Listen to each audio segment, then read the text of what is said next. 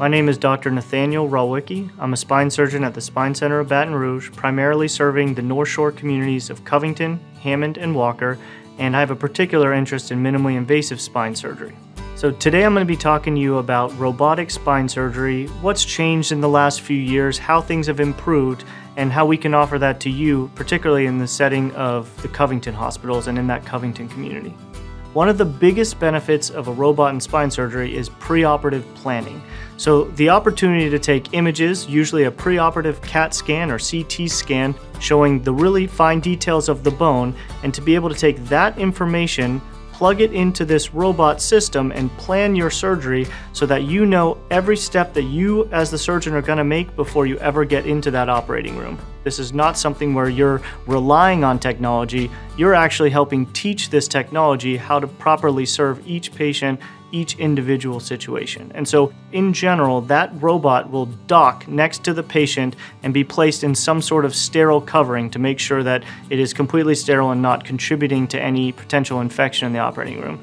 Then, basically, the simplest way to think about it is we tell that robot, which is really just an arm coming from a big box with a screen, and that arm is told where we want to place a screw or where we want to make something happen on the spine itself. So we could say we want to put a screw on the left side at L4. We tell the robot, and basically what it does is it places a little guiding tube directly to where we planned out that screw and allows it to dock onto the bone. With the robot, what you can do is you can make a small incision where that pre-planned arm has gone, move the muscles to the side just in that area, and then allow that docking arm to place you right where you know you need to be based on your preoperative planning.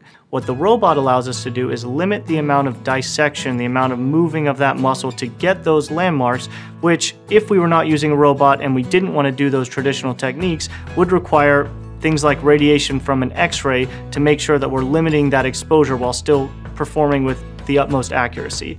So what the robot's doing is it's allowing us to perform the minimally invasive techniques that we love to perform, but allowing us to do that while also limiting radiation and some of the few downsides of those minimally invasive procedures.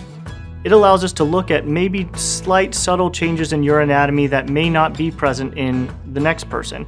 And so what the preoperative planning component of the robot does is it allows us to take that data that we have, your anatomy specifically, and map out things. So that might mean that, hey, we can't do this specific task at this level on you, we can only do it on the next level or something like that. It might allow us to change the size of the screws to allow us to get the largest possible screw, to get the best possible fixation, to limit various risks that we might have. And so the opportunity to do that with pre-op planning really allows us to make this surgery about you, the only important person in this particular setting.